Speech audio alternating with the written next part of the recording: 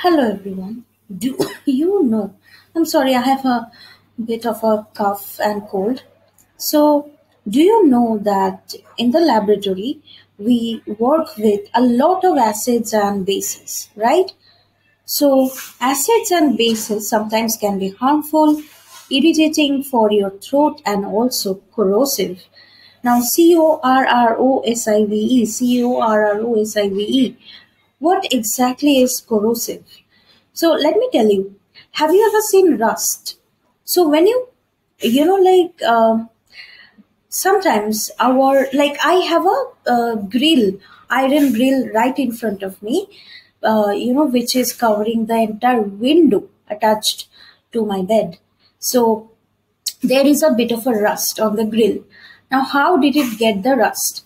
Because of oxygen in the air. The oxygen in the air responds to the iron and it causes rust.